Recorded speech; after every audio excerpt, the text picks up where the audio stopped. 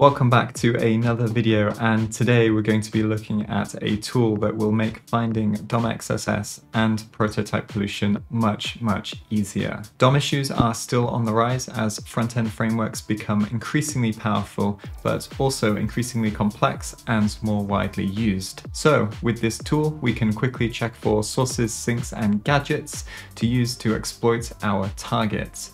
Now, if you don't know exactly what those are, don't worry, we're going to go through it step by step, and by the end of the video, I'm sure you'll be running DOM Invader in your next web app pen test or against your next bug bounty target. As always, if you enjoyed the video, don't forget to like and subscribe, and let's dive in. So first up, what is DOM Invader exactly? Well, it's a browser extension that lets us easily see what information we pass from a source to a sink. And by source, we mean something that lets us pass user inputs, and a sink is a function that lets us execute code, famously the eval function. Having both of these can lead to DOM-based cross-site scripting. The tool also has some really handy features too that lets us easily find where these are, so we can continue with static analysis or code review if needed. And also, in many cases, will simply let us exploit the target application using the plugin with the click of a button. We can use DOM Invader to find cross-site scripting, prototype pollution, and DOM clobbering. If you're unfamiliar with these topics, then we have an intro video to prototype pollution somewhere on the screen, and DOM clobbering is something that I'm sure we'll cover at some point in the future.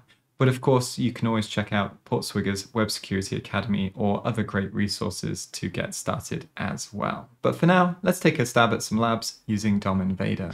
All right, so here we are for our first lab, and I have Burp Suite already open. So I'm just going to come over to Proxy, Open Browser, and here it opens a Chrome browser for us. Now, I'm just going to paste in the address of the lab, and we're going to be doing DOM XSS in document.write_sync using source location.search. And here, if you don't have these already on the toolbar, you can click the extensions and you can pin them, and you should be able to see them. And then we're going to come into here. Yours might be by default on the navigation recorder, which is super useful, but maybe a topic for another video. Come over to DOM Invader and switch DOM Invader on. And then all we need to do is reload the page. You can set a custom canary if you like, but this one that's randomly generated should be fine. After clicking reload, we can press Ctrl-Shift-C to open the developer tools, and then we can come over to DOM Invader. So what we want to do is first here we can inject into forms and then click search. And then here we can see that it's found a sink already. So it's found the document.write function.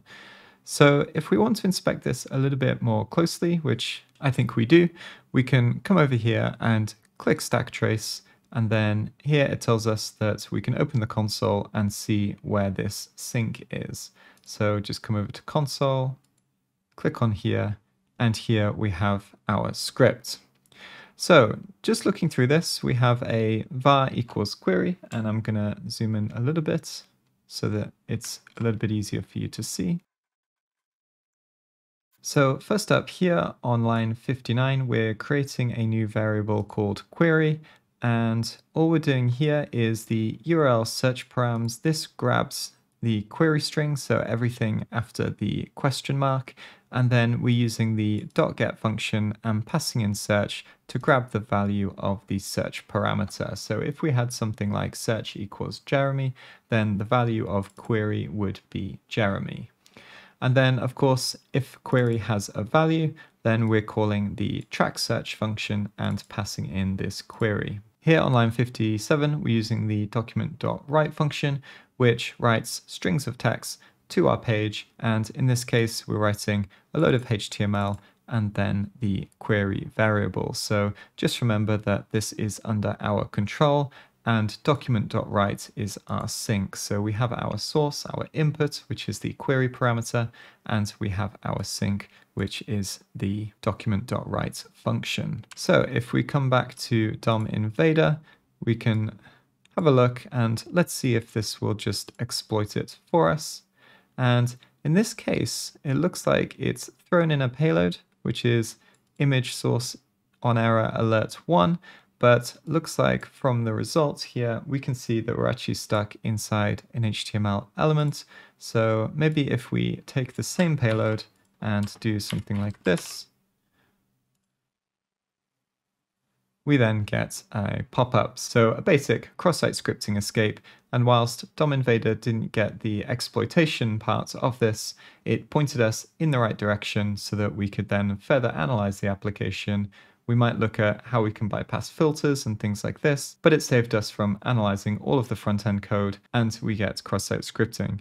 So this was a fairly trivial example, and we might be able to easily spot this manually and exploit it, but with an application that has tens or hundreds of forms, for example, manual testing becomes really inefficient. So we need a tool that first points us in the right direction to parts of the application that need further testing.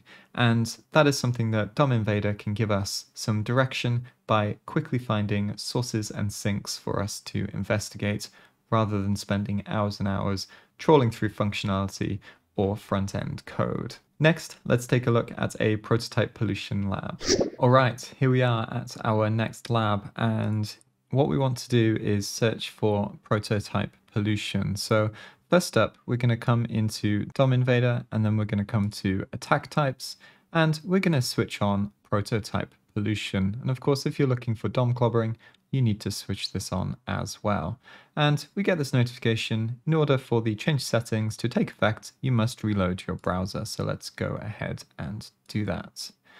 And then what we're going to do is, once again, Control-Shift-C, and then we can click anywhere on the page just to get rid of the inspector highlights, and then come over to DOM Invader. And interestingly enough, if I make this a little bit higher, we can see that it's found two sources already. So it's found prototype pollution, proto, property equals value in search, and then constructor, prototype, property equals value also in search.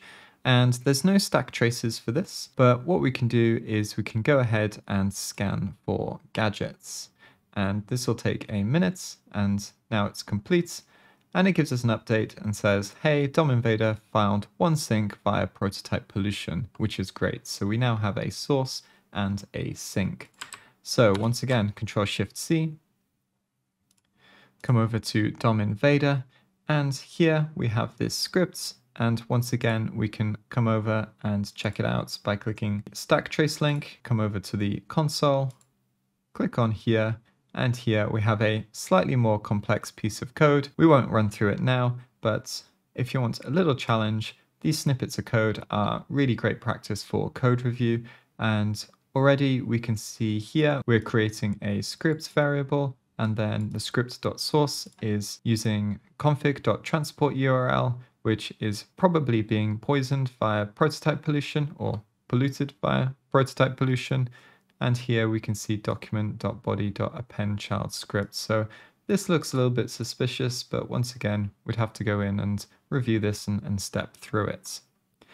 So if we come back to DOM Invader, hopefully this time it might give us a working exploit, and hey presto, easy as that.